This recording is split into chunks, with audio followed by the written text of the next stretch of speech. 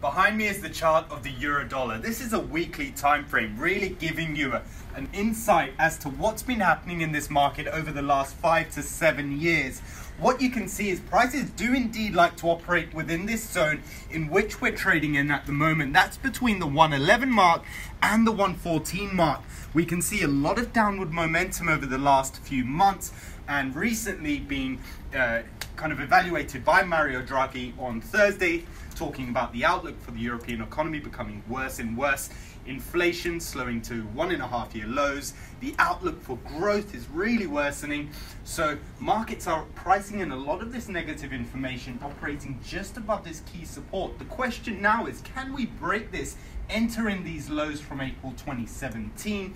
The answer is probably. However, we do have the Fed interest rate decision on Wednesday, looking to cut rates. So let's see how this market operates this week. Eyes on the euro dollar.